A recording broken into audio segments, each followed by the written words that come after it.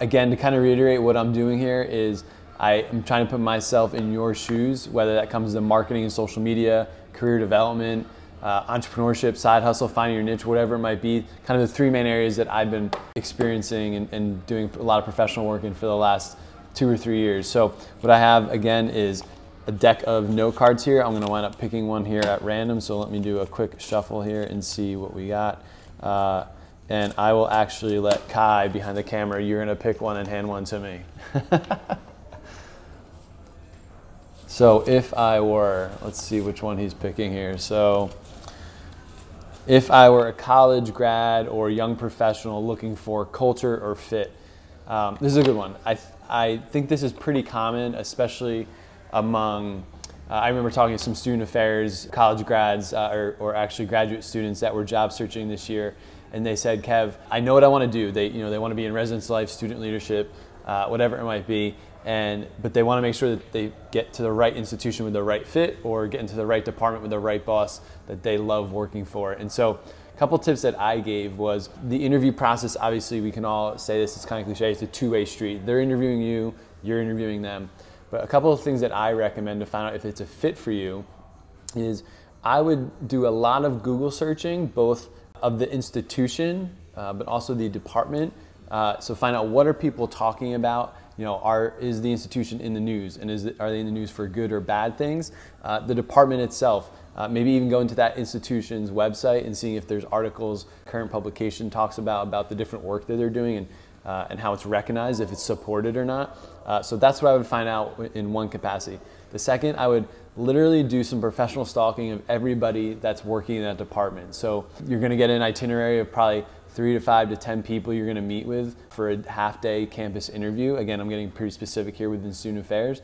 I would do search on LinkedIn, Twitter, Facebook, Instagram, and I would get a sense of who they are, both professionally as well as personally. Does it look like they have a family life? Does it look like they actually get to enjoy their family life? Do they go on vacation? Are they interested in outdoors? Are they interested in food? Whatever it might be. One, you might have some commonalities that you can talk about in the interview, but two, you'll get a sense of who they are as a person, and you might want to get a sense of, would you see yourself working with these people based on their social media profile? And the last thing that I would do is I would create either an Instagram collection or a private Twitter feed of all those people and be able to go and visit their tweets and their Instagram posts on a daily, weekly, monthly basis. So let's say you haven't even had an interview lined up, but you've identified 5 institutions that you would love to work for.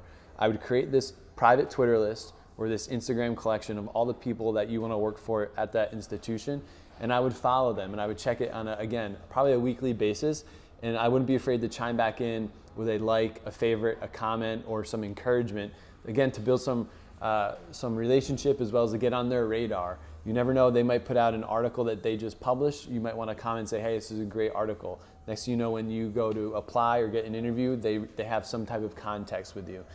Again, that's how I would find out if it's a fit, by just immersing yourself in the people and the news of the organization by doing some simple Google searching and some professional stalking. So that's what I would do if I was a college graduate or a young professional trying to get into the student affairs world or trying to find a place with a good culture or fit.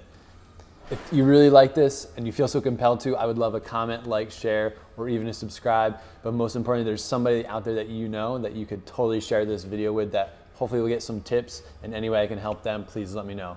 Thanks, and we'll see you next time. Wait, before you go and before I finish this video, I had 2 other thoughts that came to my head.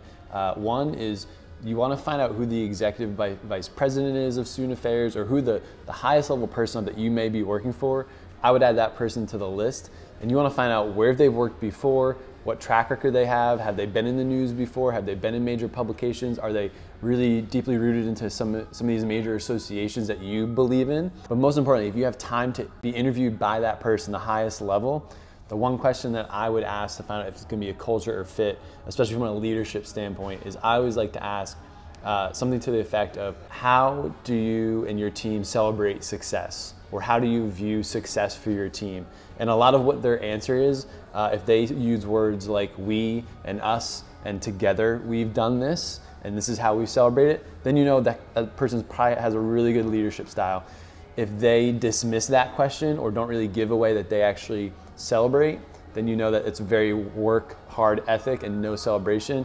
And if they use the word I, that it was all them, then you know that they are very inflated on their ego and then they take all the credit. Again, it's something you can judge, but that's the last two tips I just want to throw in there before you guys leave. Thanks.